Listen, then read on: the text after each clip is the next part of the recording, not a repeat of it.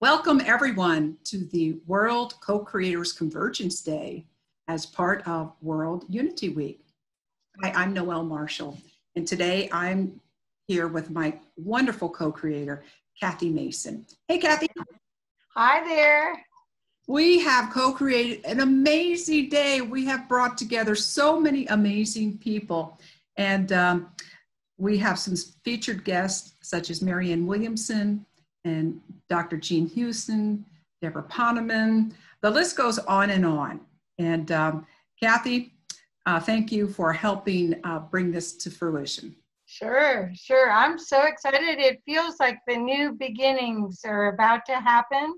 And these experts have all of the amazing ideas of how we can create the new earth together in unity. And you know, today, the person who originally brought the Co-Creators Convergence together was Barbara Marx Hubbard. So today, we more than salute her. This whole day is dedicated to her, what she gave to humanity. And she had that wonderful, beautiful question that I want all of you to ponder throughout the day. What is your gift to the shift in humanity?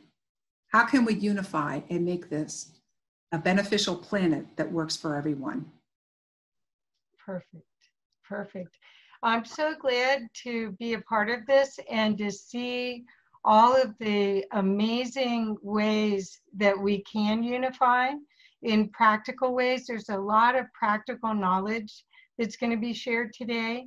And there's a lot of people that after this event, you'll be able to go and watch everything because it's recorded. And really, you might even end up taking notes. They're that brilliant of speakers.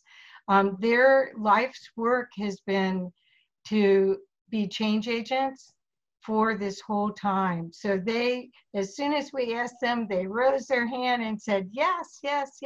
What do I need to do to help? Well, that's the amazing part of this, Kathy, because all of this has come together in 14 days? Yes. And even the World Unity Week, which Ben Bowler and John Raymer, we thank them immensely for this, what are we calling this? A convergence of Zoom rooms. There's going to be 20 live Zoom rooms simultaneously, and that's been happening this whole week.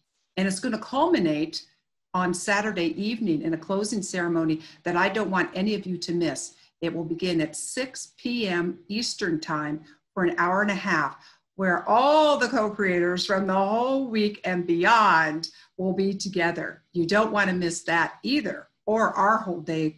15 hours of programming, I believe we have coming up. Yeah, over 20 presenters raised their hand and said, I want to share what I know and I want to co-create with you. So that's the joy of this.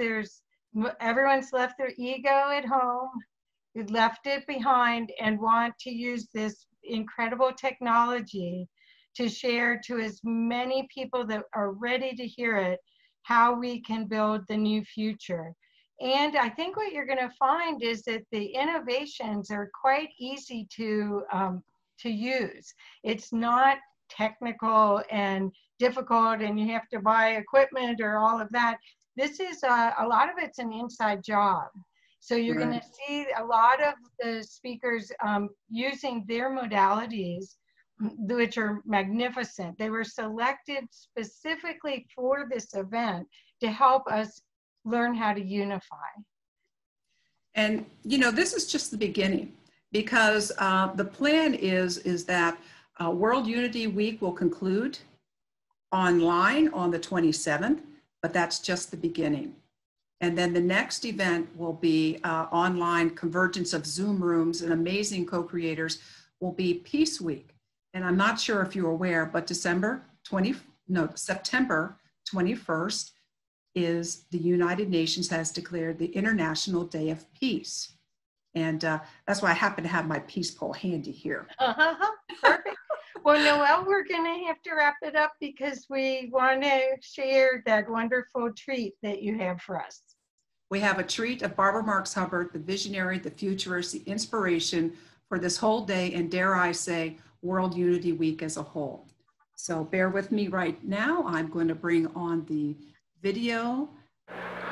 The theme of my campaign is to fulfill the dream, a campaign for a positive future. In 1776, our forebears freed the individual from the tyranny of the divine right of kings. They stated the self-evident truth that all men are created equal when there was no equality in the world. There were kings and subjects, classes and races, sexism, yet the power of the word of truth changed the world.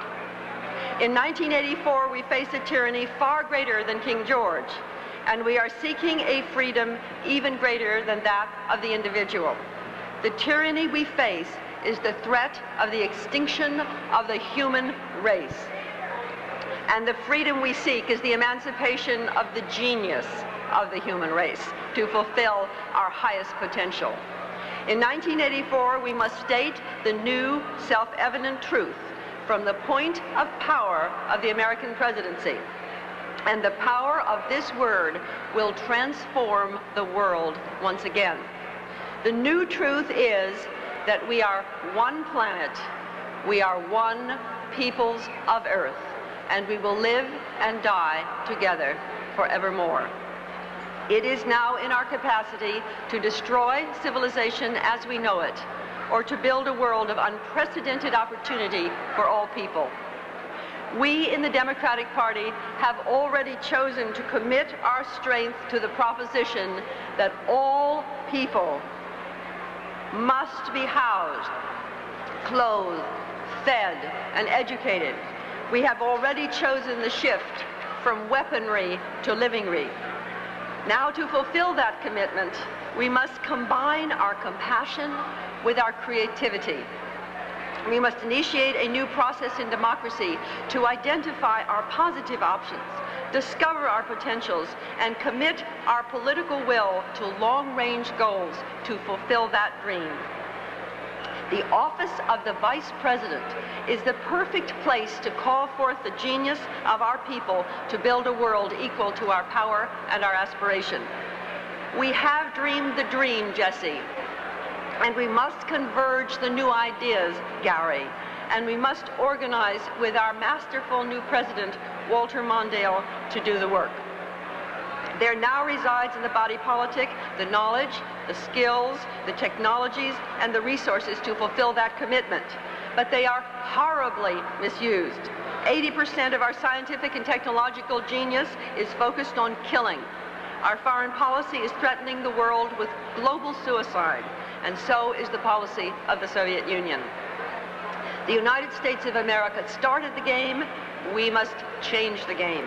We must not simply reduce the defense budget, we must convert the military-industrial complex from destruction to construction. We must attract friend and foe alike to a new challenge, the building of new worlds on this earth and new worlds in space. We must dedicate our power to overcoming hunger in this century, to restoring our environment, to emancipating our creativity, and to exploring the further reaches of the human spirit and the infinite universe. We must bring together the genius now focused in the war room in a peace room in the White House. Its purpose will be to defeat the real enemies of humanity: hunger, disease, illiteracy, poverty, and war. Its goal will be to plan for the real victories and to map the real breakthroughs. What is now working in health, education, productivity, new energies, community building, education, space development, self-help works, and so forth. We have separated our intelligence from our love, our minds from our hearts. The Rainbow Coalition is bringing together all colors and races. It is also now the coalescing of the mind with the heart. It is now time for a new marriage. We should have a wedding in the White House. It is the wedding of love and knowledge, of spirit and material power. Our forebears set forth the vision. It is written on the dollar bill as it is written in our hearts. E pluribus unum, out of many one. Novus Ordo Seclorum, a new order of the ages. You see the unfinished pyramid with the cosmic eye.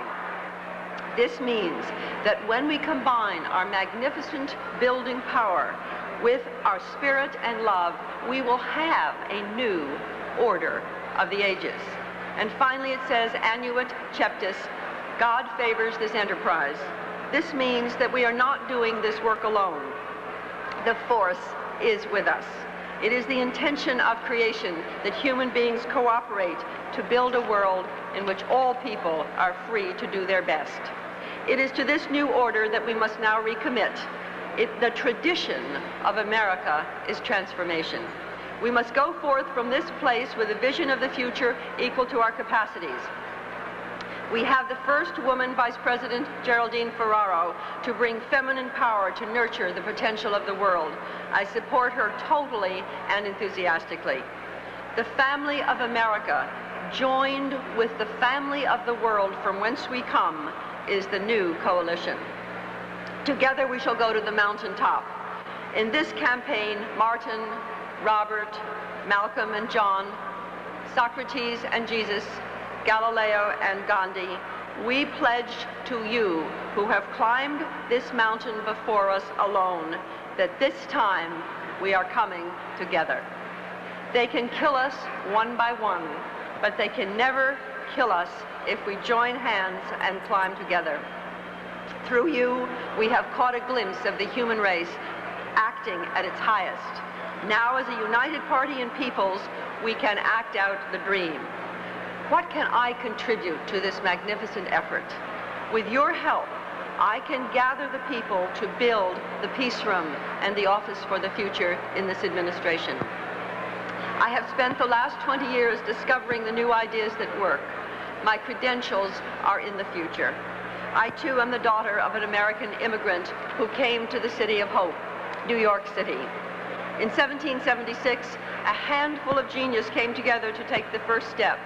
In 1984, it will not be a handful, it will be a land full of genius. We will gather in every town, in every village, in every city, in new town meetings of the future, to envision the possible society, to seek common goals, to match our needs with our resources, and to cooperate to create the world we choose. We will think globally and act locally. This must be a campaign for a positive future. I propose that we do not spend a single penny or waste a single moment of time on that which divides us, because a house divided against itself cannot stand. It is time to unite not just Democrat with Democrat, but all Americans in a common cause. The cause of America is the cause of the world.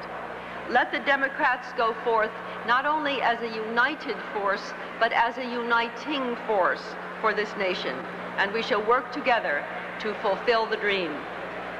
We will state the word of truth from the place of power in the American presidency. When the word of our potentials goes forth from the American presidency, the word shall be made flesh. In 1776, they aligned to do it, they committed to it, and they co-created it. So must we, and so shall it be. That was Barbara at the 1984 Democratic National Convention. And I often say to myself, if only we listen. Let's just take a moment now and just give some thanks to the inspiration that Barbara Marx Hubbard has been to so many on this planet.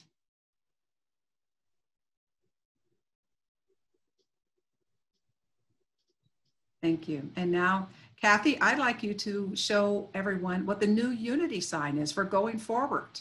Right. So everyone knows about the peace sign, right? Well, what the new unity sign is a combination of the peace sign where it goes, put your fingers out, put them together, touch your heart, and then go back out. So next time you see people, it's like namaste, where you touch your heart and get grounded in your heart. So that's the new unity sign. Two are separated, they become one, they unite in the heart, and they send out peace. Peace. Beautiful.